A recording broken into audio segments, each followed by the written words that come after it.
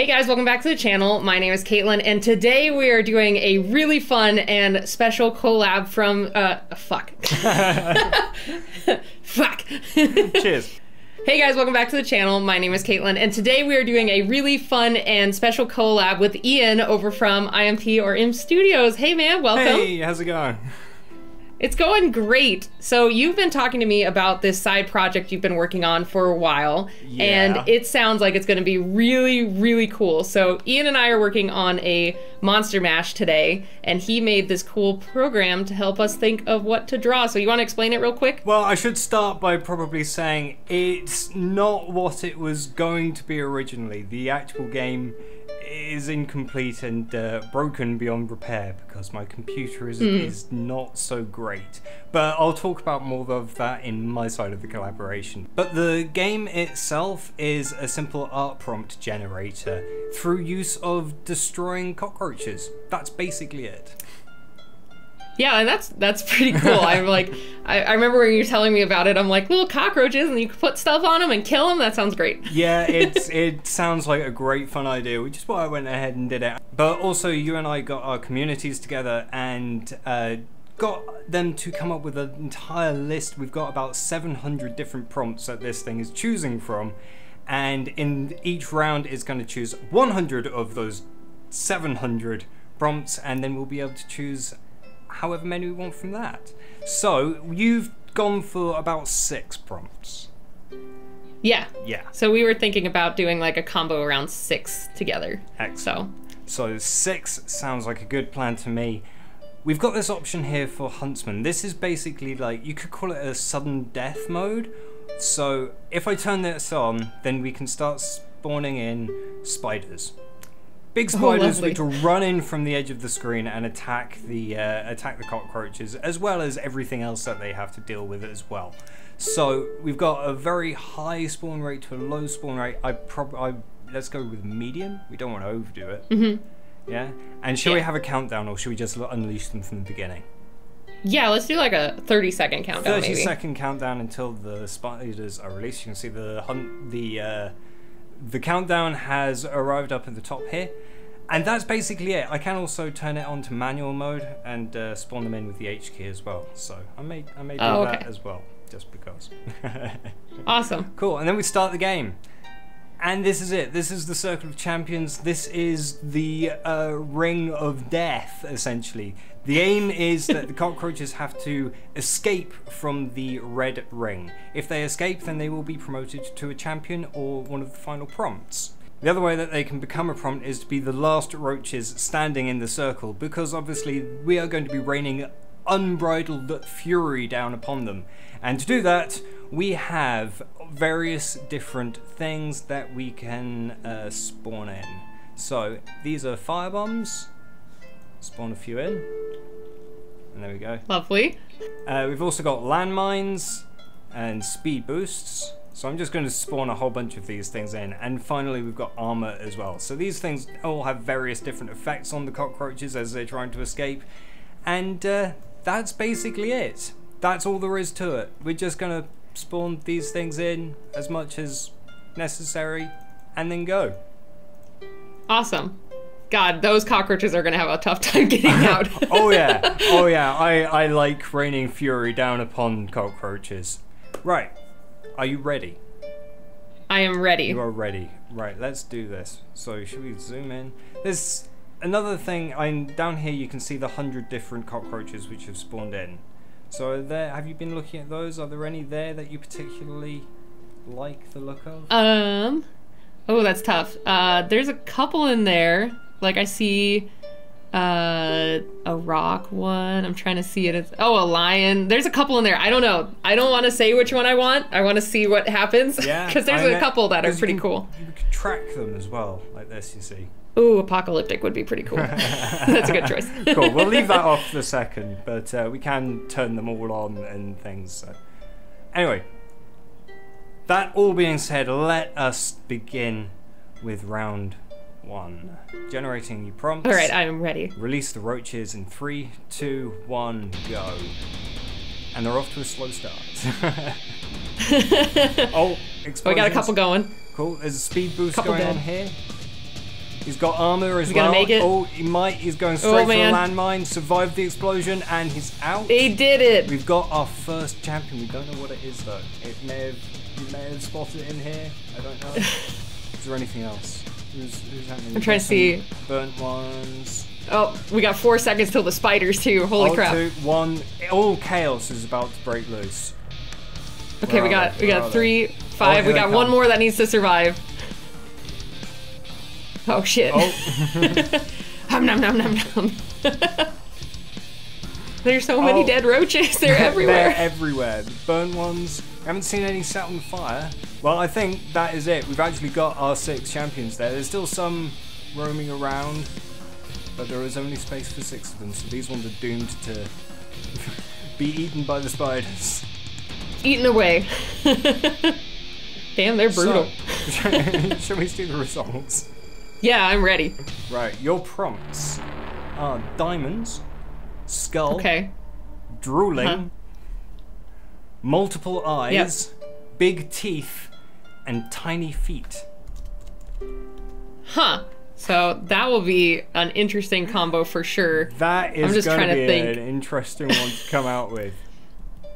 I like it. I can see a couple things I can do with it, but man, this is going to be a very interesting combo.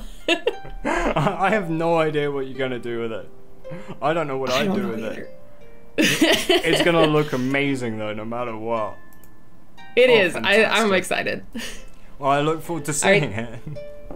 Yeah, it's going to be cool. So I'm going to go ahead and jump in. I'm going to work on a couple rough sketches and work on this over the next couple days, and then we're going to come back. I'm going to show Ian what I made, and we're going to react to each other's creations. So let me jump in and make this. Thanks, Ian, and I'll see you in a couple days. No worries. See you soon. All right, so with my prompts figured out, which was diamond, skull, drooling, multiple eyes, big teeth, and tiny feet, I started with the initial sketching, and I had this really cool idea right off the bat. I was like, what if we made this really gnarly skull and it just had diamonds all over it for multiple eyes, and then having this really big gaping mouth would lend to some really cool drooling looks. So in the initial sketches, I knew I wanted to do that for the head, but then the body, I was going back and forth on what I wanted to do. I thought with the tiny feet, I could do some insect feet, but I recently did that with my snake desert killer combo. I had it like have a centipede body, so I wanted to do something different than that since that was pretty recent. One of the things I've been wanting to draw is a Kirin, which is like this really cool, fantastical unicorn, like basically the Asian interpretation of a unicorn. It has like scales like a koi, so it kind of has a dragony feel to it. And I wanted to take that initial idea and run with it for this design. And it works for the tiny feet because deer have these small cloven or hooved feet, and I thought I could use that for the small feet. And with that idea figured out, I kind of jumped into finalizing this drawing, and I wanted to add a couple of different aspects that you don't see as much in Kirin designs. One of them was kind of incorporating an insect look.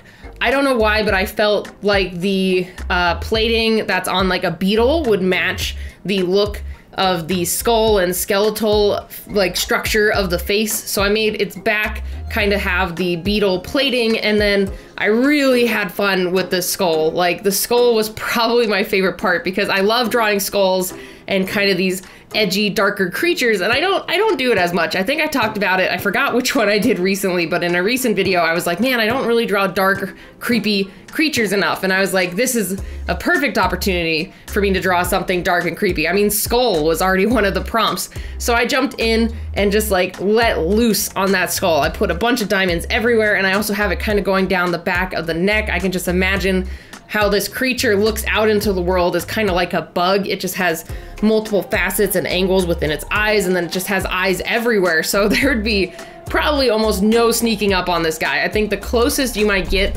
is potentially, I don't know, maybe it has a blind spot, like kind of where its tail is, just because if it's on all 4 feet, there might not be a crystal eye like in the center of its neck on its back, so it might be a little bit hard to see.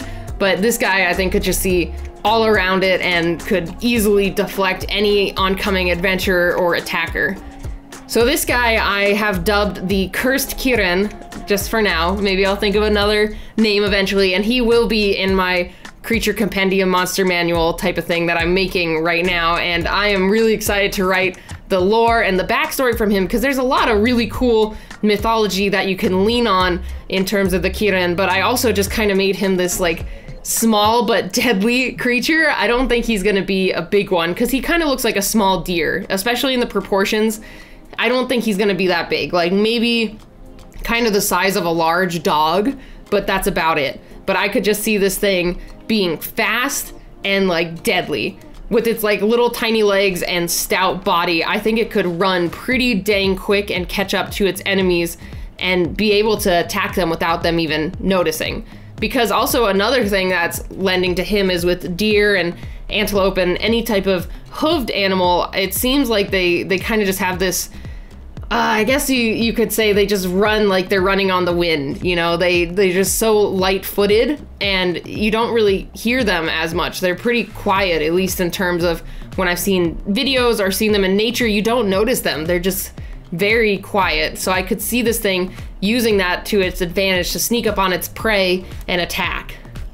And then the droolingness of it, I was thinking could have an acidic quality to it to help it like digest and break down its prey. I talk about it more here in the intro with Ian in a second, but I just think this thing would be awful to be eaten by. A slowly dissolving death after being paralyzed by its electric powers and being gnawed to death by all those rows of teeth just sounds horrifying.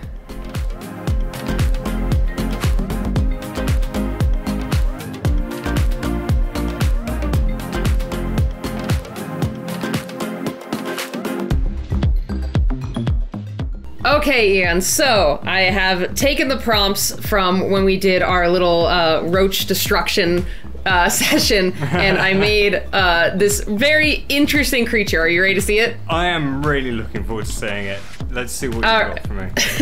All right, here it is in 3, 2, 1. Oh, he's cool. Yeah, he was gnarly to figure out. He was a very interesting combo. Yeah, you're telling me. Okay, hang on. Remind me what your prompts were, first of all, because I've completely forgotten. Yeah, so I had skull, diamond, drooling, small feet, and big teeth. I think you've nailed all of them. It's like Thank you. Some kind of mineral ant unicorn. I love it. Yeah, I was thinking there's the Kirin in Asian mythology. I was like kind of inspired by that and just kind of combined it and made it this really kind of creepy, electrical, cool, weird thing. You would not want to meet that on a dark alley, would you? No, you wouldn't. You'd be electrified and then eaten to death by its gross, drooling mouth. That's terrifying. Well, yeah, thank you. Thanks. Did you come up with any lore or anything for it whilst you were painting it?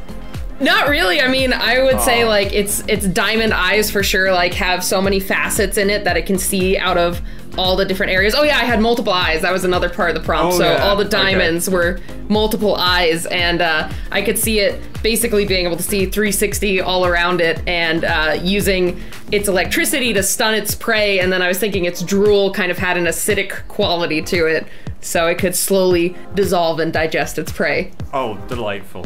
It's so great. Oh, amazing, Katelyn. I love it. Thank you so much, and thank you for doing the collab. And make sure, guys, go check out Ian's half, where we get a bunch of cool and interesting props for him to make into a really cool creature. Yeah, so thanks again, guys, so much for stopping by and checking out this video. Make sure to go give Ian a subscribe. Go check out his videos. He's an awesome artist and a very talented creature creator. So go give him a like and say hi for me. So thanks again, Ian, so much for doing the collab. This was super fun. Cheers, and Katelyn. Thank you. Thanks. All right, I'll see you guys later. Bye, everybody. See you later.